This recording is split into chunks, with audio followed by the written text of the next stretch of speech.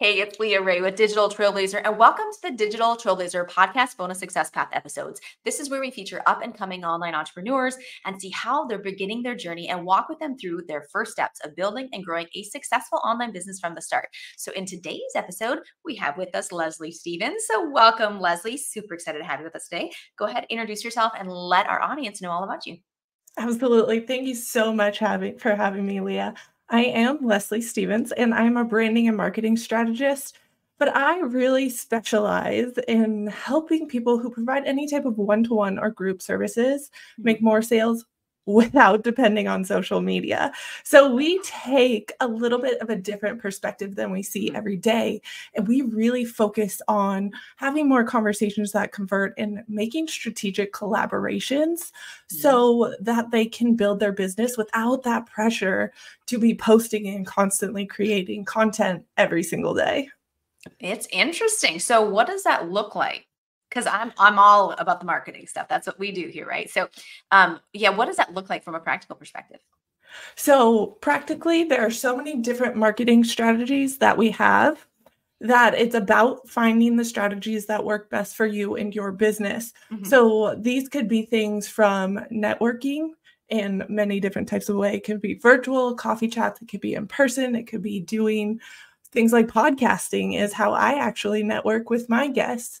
And you also find ways to borrow other people's audiences. So instead of focusing on building your audience first, you're actually borrowing other people's audiences, allowing yourself to book in clients, and then building your audience on the back end. So we do things a little bit opposite, but this could be in guest trainings, getting yourself featured in their newsletters, blog posts, content collaboration, so many different types of things you can do with this. It's just realizing you have so many more marketing tools in your toolbox than just posting and praying that you'll get a client from that post. Right. That is not a good strategy in general that we would recommend is, just posting content and hoping that it'll lead to a sale. I love borrowing other people's audiences. We've done this for years, even back in the affiliate marketing days and different things. We would do launches with people and borrow each other's audience to launch our new products. A former client turned dear friend of ours, Adrienne Hill, is an expert on summits. And so she teaches this this is her expertise, just summits. And she crushes it. I've never run one, but I will tell you, I'm in them all the time because I always make sales from them. Because people go in, they're red hot. I always really perform in my section, right? When I give my talk or whatever it is that we're doing. And so I attract the people who are interested in specifically my stuff. They opt in, I generate a bunch of leads, and I definitely get really warm prospects who turn into sales. So collaborations are really powerful. And I think people underestimate them as a strategic tool. I'm at probably a summit a month minimum, like plus then there's giveaways that people do and all. We get contacted all the time. So it's really cool. Now we're at the stage that we get contacted to be doing this, but I'm curious what tips you have for people who are just getting started and aren't being reached out to join in on these types of collaborations. How do they initiate this process? Yeah, absolutely. I'll tell you exactly how I do it because I do the same thing. I'm in at least one summit a month. There was one time I was in like 3 summits at once, obviously spacing them out strategically, but I was like, oh, we need to back up a little bit. But there are so many opportunities. You just have to look for them. And Facebook groups are a gold mine of opportunities because people are posting them all the time. Get yourself in groups where people who put on summits are there. Just put yourself in the position to even look for them, Google them, like use your resources. We are not limited. Sometimes we think, oh, there are no summit opportunities, there are no speaking opportunities, there are no clients out there. And we get so caught up in this mindset, and we have to kind of stop waiting for all of these things to come to us and go out there and look for them. You can look on different platforms. You can become a part of networking communities. There are just never-ending options. I also think that can also get overwhelming. So finding a Yeah. place that you're comfortable in first. Like if you're on Facebook, go into Facebook groups. If you're comfortable on LinkedIn, go in LinkedIn groups. If you're Mhm. comfortable on forums like Reddit or even just Googling things, see like what summits are coming up. Oh, I have an expertise that I could add value to this summit or this event that's coming up, and apply for it. Reach out.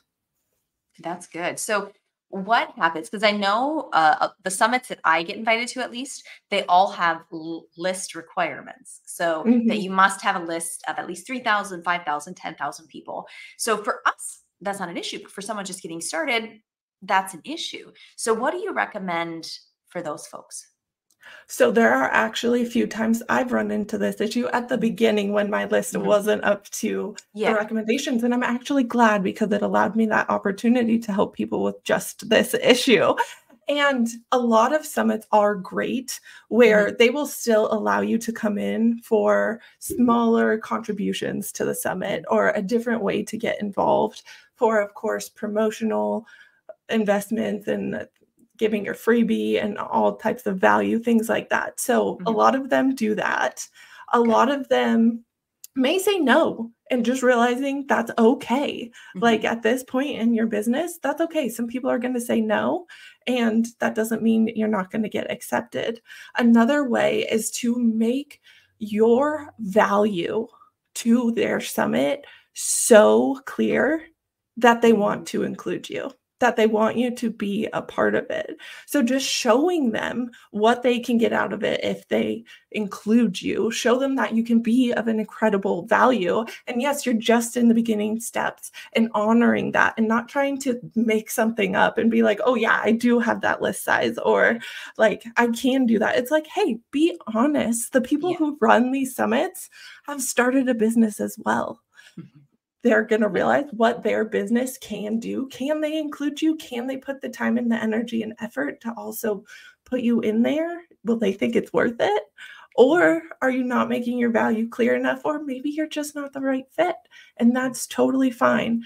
But allowing yourself to be in the position to, I don't want to say fail more, but to get more no's, you'll also get more yeses. Yeah, absolutely. So, what are some things that people should look at when they're evaluating whether a collaboration is worth it? Because I will admit that there have been times that I've been duped into doing something where someone said they had this big following or done something.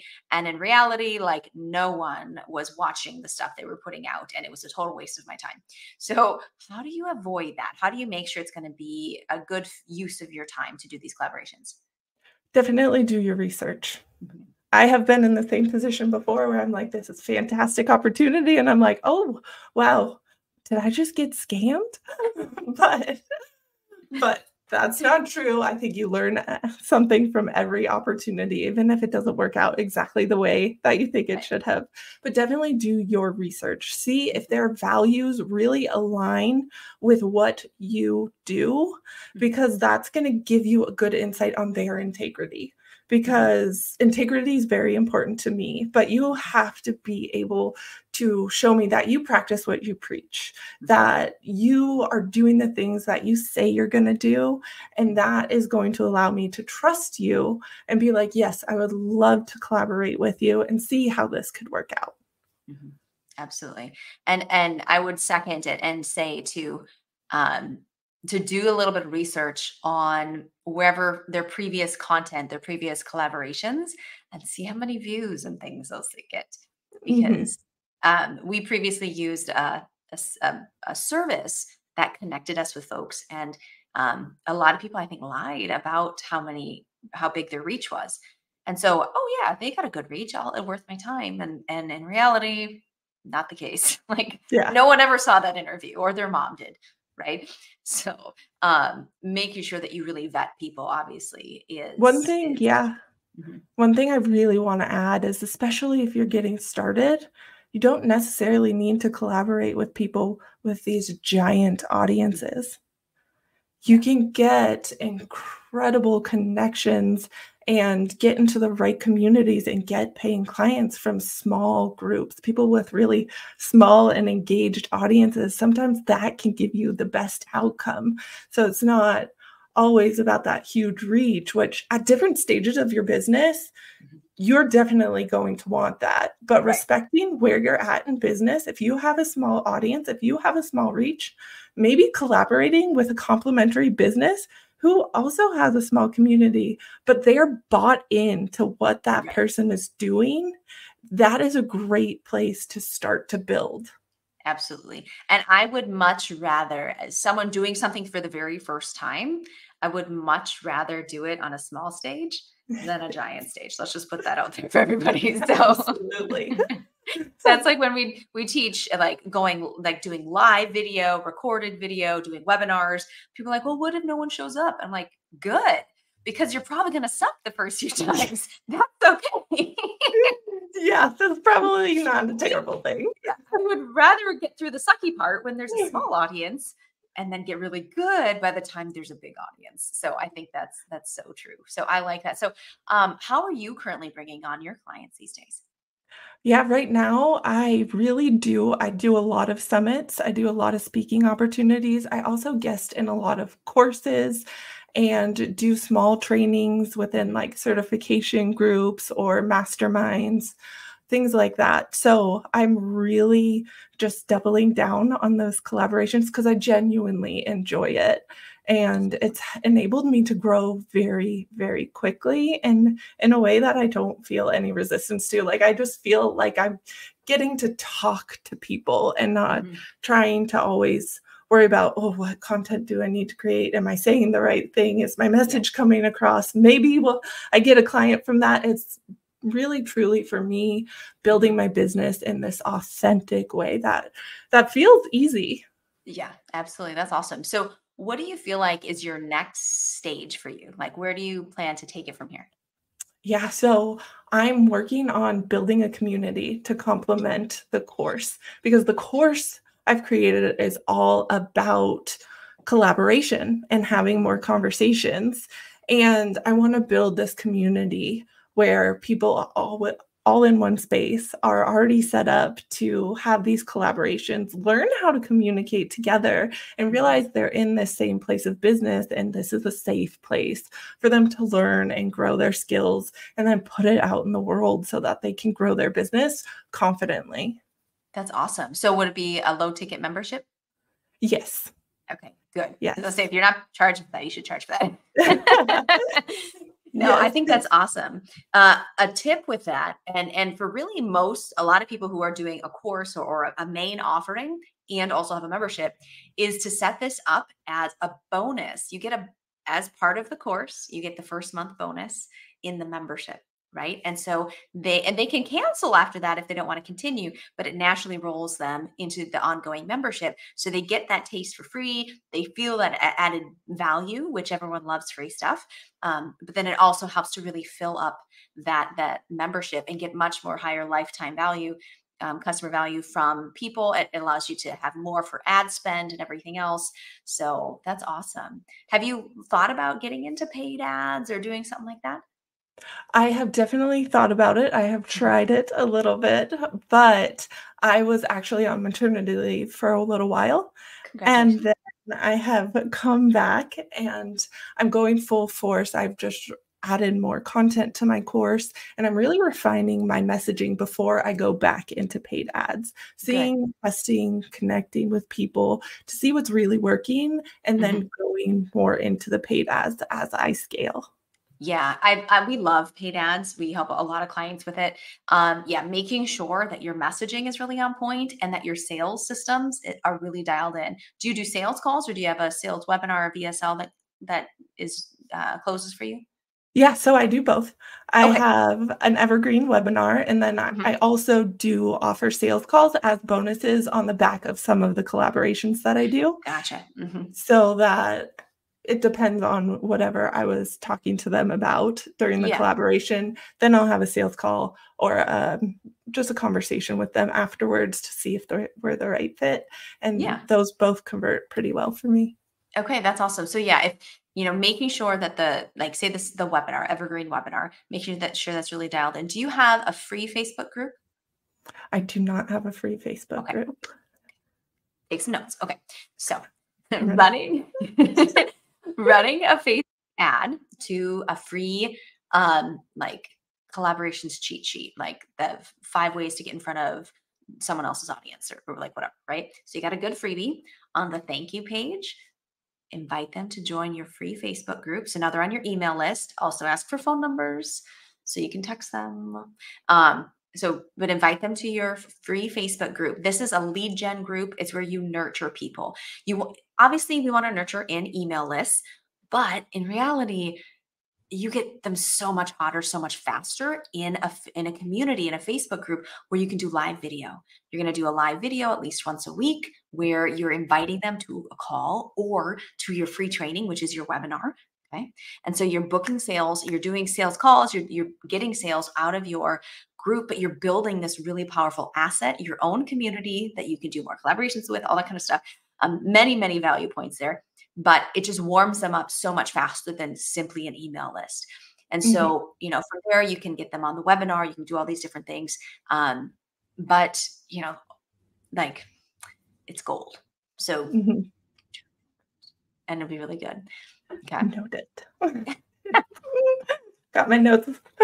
Okay, awesome. So if people are really interested in what you do and want to learn more about collaborations, how do they find you?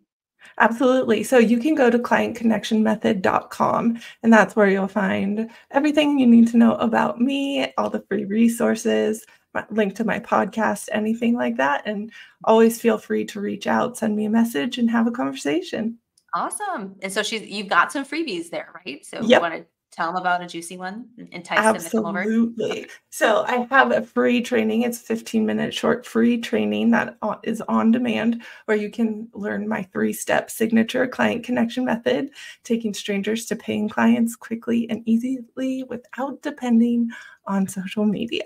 Yay, I love it. So make sure you grab that. I'll have the links that she listed. I'll have them above or below this video, depending on where you're watching this, somewhere in the description. This has been so much fun. Thanks for being on, Leslie. Thanks so much.